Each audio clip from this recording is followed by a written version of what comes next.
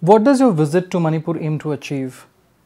Well, over the last 2 months, parties representing the India Alliance have visited Manipur.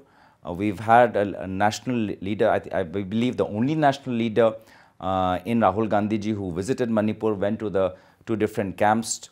And then, mind you, he did not make a single political statement. He only appealed for peace. Unlike the Prime Minister, who's not visited and only makes political statements, talking about the India alliance and comparing it with terrorist organizations.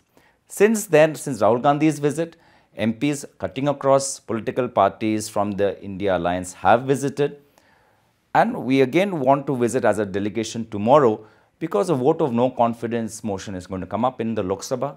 We want to understand and see for ourselves what is the state of affairs, what the government is doing in order to restore law and order, what the government is doing in order to bring the two communities back to how they were as brothers and sisters living together as one, living together as one Manipur, living together as one India. So that is our aim, to go there, to give a message of solidarity, to tell the people of Manipur that while the Prime Minister may have forgotten to address them in all his recent speeches, the India Alliance has not forgotten Manipur.